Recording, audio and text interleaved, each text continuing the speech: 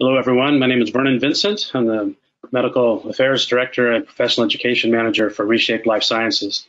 My pleasure to prepare a series of interviews for you and explain from a different perspective why you might be interested in including the lap band in your practice as you leave your fellowship. Today's interview is with Dr. David Davtyan from the Davtyan Medical Center for Weight Loss and Wellness in Los Angeles, the greater Los Angeles area, and many years of experience with the lap band from a private practice perspective. Dr. Davtyan, good day. How are you, sir? Doing very well. How are you? Great, great. Thanks very much for your time. Thank you. Yeah, the audience, as we've discussed, are surgeons who are just finishing their bariatric fellowship, and kind of a perspective today as to from you that might interest them is why would they be interested in including the lap band in their practice? Why would they like to diversify, actively engage lap band patients? So that's sort of the backdrop. First, I'll go through a few questions with you. How did you get into bariatric surgery initially? Well, initially I got involved because of personal reasons. I had a lap band myself in 2001. Before it was approved in the United States, I attended a conference where Guy Bernard Cadier presented his data from Belgium. And my background was actually fellowship-trained surgical oncology. So I trained at MD Anderson, at John Wayne Cancer Institute. So I was doing very high-end cancer operations, liver resections, cryoablations, etc. And, you know, from the stresses of life, my weight had also expanded. I'm not immune to the modern era diseases. So I attended this conference not because of the obesity. I attended because of it was called minimally invasive surgery, and it was held by the Phil Showers. And during that conference, I heard the lecture on the lap band presented by Cadier, and it basically shocked me that you know, 15-minute procedures. That's how long his presentation was with the video and everything. That such a minimally invasive procedure that does not even alter your anatomy significantly can make such a tremendous impact on one's well-being, addressing obesity as well as comorbid conditions. So I went to Belgium. I trained with Cadier. I spent time with him. I watched him operate. And then once I was you know, I confirmed my initial excitement about the procedure, I went ahead and had the procedure myself. And after that, it basically gradually overtook my practice. So now primarily what I do is bariatric surgery. So that's a 20-year history with the lap band. Yes. Wow, very good. And your personal experience then translated into your clinical experience with your patients in Los Angeles. Tell us a little bit about how many patients and generally how they've done. Well, I've done probably about lap bands, 2,500 plus, but a smaller number of sleeves, but I do both, and as well as gastric balloons. I do not do bypasses, and my current sort of practice is probably 60-70% bands and 30-40% sleeves. Mm-hmm. And your day in the office, what does that look like typically? Oh, my day in the office can be in this COVID environment rather complicated, but in general, we see a lot of new patients, obviously. We see a lot of returns. We see a lot of adjustments because lap bands constantly need attention. So that's pretty much it. I do have several offices. I have one in Beverly Hills, one in Glendale, and one in Rancho Cucamonga, which is you know, Inland Empire. So I do cover a very broad territory, and so very busy. So the aftercare and the constant follow-up that you just mentioned, it's described entirely in two different lights. One is a real advantage, a benefit of the lap band, that it's adjustable, it's fine-tunable, that you can accommodate a patient's lifestyle. They get pregnant, you can deflate as necessary, etc. On the other side of that coin is, oh my God, there's so much follow-up that's required, so many visits, all these adjustments. Is there a perspective on the middle of that line, or a reason for the viability of your office, as well as for the success of your patients, that the follow-up continues to happen? Well, the follow-up is very, in my view, follow-up is important in any aspect of medical care. As I mentioned, I was brought up as a surgical oncologist in a premier center such as MD Anderson or John Wayne Cancer Institute. So very, very close follow-up, particularly in oncological patients, where, if I did a mastectomy, then that patient was mine for the next 20 years. And I would do very, very close follow-up to make sure that they're not recurring, to make sure that the chemo worked, to make sure radiation worked, et cetera, et cetera. So I was like the conductor of the orchestra. So I still maintain that same view in my practice of bariatric surgery. I think obesity is a chronic disease. I don't think it is going to go anywhere until we come up with some drastic pharmacological or genetic or some biological, very specific intervention. Surgeries are rather crude ways of dealing with this disease, but those are the only ways that we have now that are effective, and no surgery is better than the other one, I can tell you outright, because stomach is elastic, so it stretches, no matter whether it's the pouch of the lap band, the pouch of Roux-en-Y gastric bypass, or the sleeve itself. Stomach is elastic, it stretches, so if patients eat more and more, they are going to stretch it more and more, so there will be some recurrence of the weight regain, and somebody needs to follow these people very, very closely to make sure that you intervene in an appropriate times. And so close follow-up is very, very important no matter which procedure you do. So I do not subscribe at all to the notion of sleeve them and leave them. I think that's a very cynical approach, and it does not reflect what we're supposed to be doing. Any sleeve patient will do better with chronic follow-up, and chronic follow-up is it's good, it's important. You learn more about your patients, you get an opportunity to correct their mischief, let's call it, if they are sort of increasing their oral intake or gravitating towards high calorie intakes, and you get an opportunity to fix it, to advise them to change. You get an opportunity to interfere, to prevent vitamin deficiencies, et cetera, et cetera. So there are numerous opportunities to impact patients' livelihood with close follow-up, and that's why I do it. The oncology model is a very salient one. Surgeons who have started over the years have asked for what kind of nurse can I find to help me do this, and I tell them to go find a burnt-out oncology nurse, somebody who really likes patients, talks to patients, holds their hands all the time, but is burnt out because their patients have always demised, whereas lap band patients, weight loss surgery patients get better over time. It's a rewarding situation. Would you say that? Indeed, it is indeed, and it is also rewarding on multiple aspects. I mean, one of the frustrating parts, I guess, in oncology was that no matter how good your operation, there was nothing to show for it. Your good results would be seen or measured as a 5 or 10 year survivorships. Whereas here with the obesity, somebody loses 100 pounds, it's very, very visible, and gives us joy to see these people back in our clinic. Great. So from the young surgeon about to start a bariatric practice, he's gone through all of his training, his fellowship, and now he's about to launch and land somewhere. Why should that individual think about adding either access for follow-up for patients or new band patients? Why should diversifying their practice with the lap band be on their mind? Well, first of all, obesity population is not a uniform population. It's a very large population and very diverse population, number one.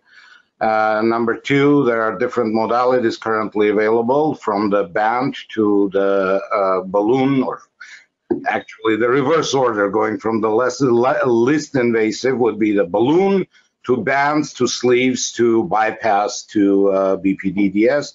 So clearly one should be able to do any one of these procedures and be able to offer them as long as they share the value of that procedure.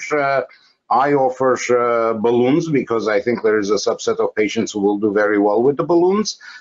People, let's say, who are typically or normally are not obese, but due to some circumstance in life, such as pregnancy, have gained 20, 30 pounds. Now they need a quick, uneventful or non-surgical intervention to drop those 20, 30, 40 pounds. I think balloon is a very, very good method for those. But if patients are coming and asking me for 80, 90 pound weight loss and are hoping that the balloon is going to accomplish it, that's not at all the case. And that comes a turn for the lap band. Now, in a sort of more amongst the more commonly done procedures, let's say sleeve and bypass, lap band next to him can be, and in my hands is, equally effective. You just need to do proper patient selection. Proper patient education is of utmost importance. And then once these patients are properly selected, properly educated, and with proper follow-up, you can get amazing results, be it either the amount of weight loss, percent of excess weight loss, let's say, or the speed with which you can get it, or longevity. So, largest number or greatest number of weight loss pound-wise, I've had people lose 200 plus, 250, 260. We've had that. Lose and maintain it for a decade? Sure, we've had that too. Lose quickly or lose slowly, that's in your hands, because lap band has that beautiful ability to do the adjustment. So if you have a healthy patient who is otherwise okay and wants to lose it quickly, you maintain the tightness pretty tight and they lose a lot fast.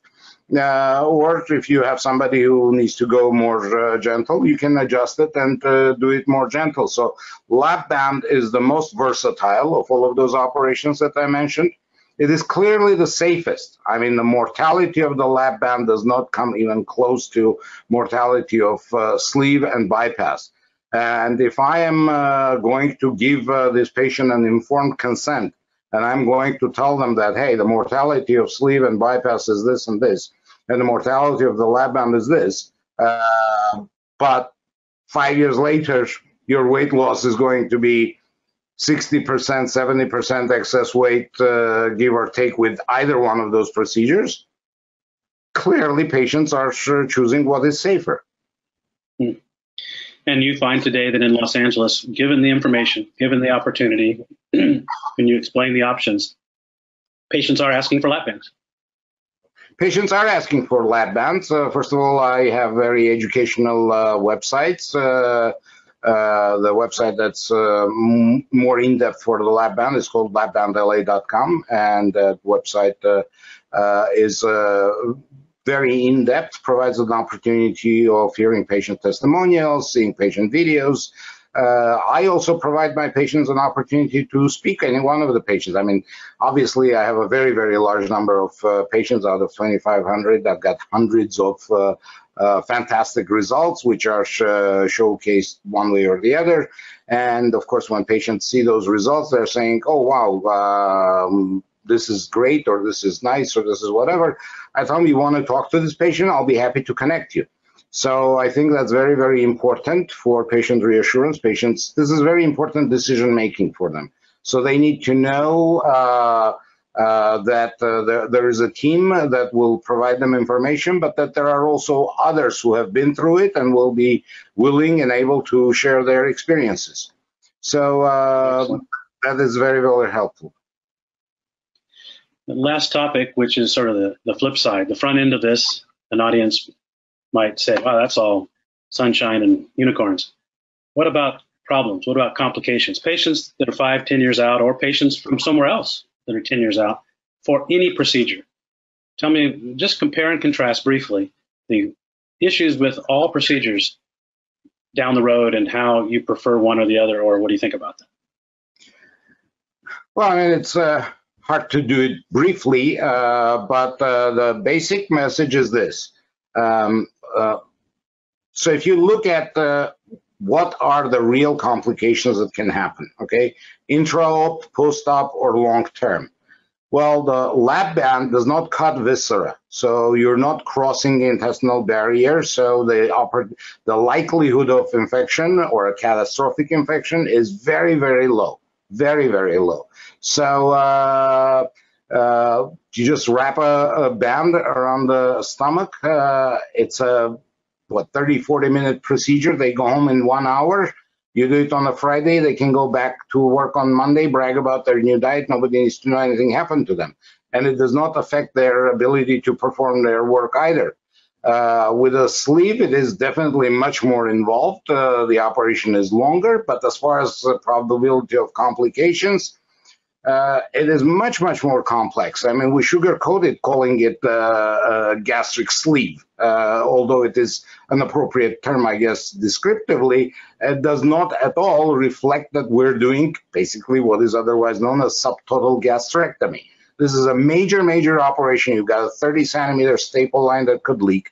There are a lot of vessels that are divided that could bleed. You're operating in the vicinity of spleen that can get traumatized. You're operating in the vicinity of pancreas that can get pancreatitis. You're operating in the vicinity of mesenteric vessels that you can get mesenteric vein thrombosis and then portal vein thrombosis, and that patient's life is screwed up. So we're talking about very, very high risk area of operation and very, very high risk operation altogether, and that explains fairly high risk of mortality that's across the nation, available through ASMBS website. And clearly the lap band does not even come close to that. And then when you look at the long-term complications, well, the sort of most common complication of the lap band is that the pouch, which is above the area of the stomach that is cardia, above the band, it can stretch. Okay, and if it stretches, it pulls the stomach up from below the band. And if I make it a size of, let's say, a chestnut immediately after the operation, several years later, it becomes a size of a tangerine, and then the band will stop functioning properly. At that point, you need to intervene, and that intervention is much, much safer than an original sleeve. All you need to do is go back in, surgically, obviously, open up your band, reduce that prolapsed segment of stomach, refasten your band, resuture, put the suture so it does not slip again, and hope that the patient learned the lesson and is not going to abuse it. Whereas with sleeve, if you get dilation of the sleeve, what are the options? Re-sleeve or move up to a much higher complexity operation such as Roux-en-Y gastric bypass, which has higher morbidity and mortality rate. So clearly, either short-term complications, intra-op complications, post-op complications, or long-term complications, these operations are far and far behind. And if you look at the 5 years weight loss, if you do proper follow-up and keep your band fairly tight, you can get, I mean, my patients are enjoying 60%, 65% excess weight loss after 5 years. Well, guess what? That is what I'm seeing with the sleeve patients also. It's not like sleeve is a panacea. I mean, it's a very good operation for some people, but it's not a magic. And clearly, there is a group of people who would benefit from one, group of people who would benefit from the other. But my philosophy is, because the band is the safest, I think any bariatric surgeon should start with the band, do the band first in all comers, and see what kind of weight loss you can squeeze out of them. And those who fail band, because it is reversible 5, 6, 10 years later, remove the band, move on to the next stage. Obviously, it's a lifelong disease. So you can move on to the next stage 10 years later. And if your sleeve fails in another 10 years, maybe you can move on to a bypass. But I think we should always start with the safest. Well, very much appreciate that perspective, the continuum of care concept that is so common, for instance, in your oncology background, the starting with the least invasive and working up.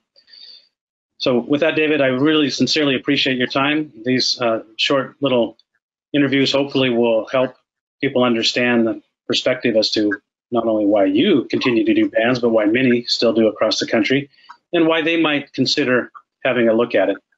And it's their choice, and we hope that they, at a minimum, learn how to manage lap-band patients such as yourself. If you walked into their office on a Saturday afternoon, you would come out with your band.